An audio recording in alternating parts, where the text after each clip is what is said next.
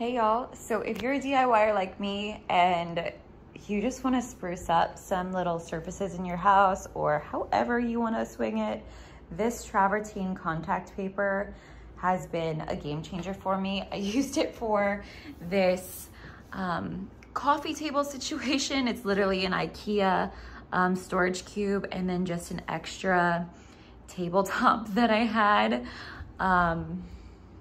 You could use a piece of wood, whatever, but I just love the details.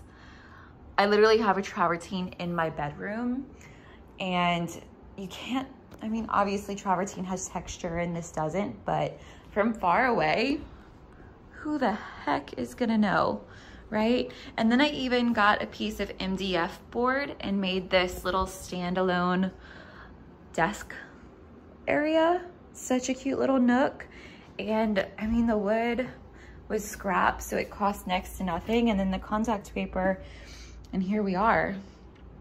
So like, honestly, take a look at this, how good that looks. And let's bring you into, that's Mochi. Let's bring you into the bedroom to look at actual Travertine stone that I picked up. Like, you look far away, it's pretty dang good. No complaints here.